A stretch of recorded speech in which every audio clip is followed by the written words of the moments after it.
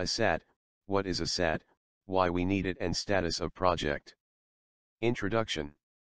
In a televised press briefing during the 97th Indian Science Congress in Thiruvananthapuram, the Defence Research and Development Organisation Director General Rupesh announced that India was developing the necessary technology that could be combined to produce a Asat to destroy satellites in orbit.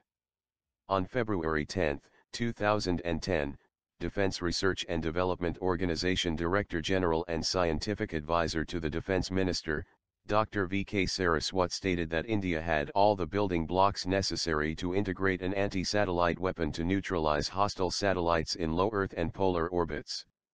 India is known to have been developing an exo-atmospheric kill vehicle that can be integrated with the missile to engage satellites. What is Asat?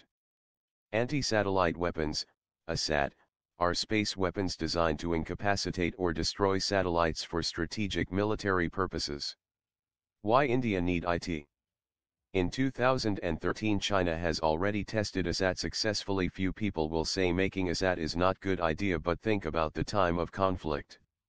China can shoot down your satellites, which can cause problem for communication and finally a defeat.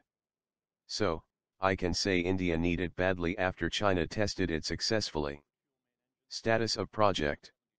India firmly believes that space shouldn't be weaponized. This was the reason till the 2007 episode of China testing. After that there has been a change in the thinking of the Indian scientist and the defense personnel as well.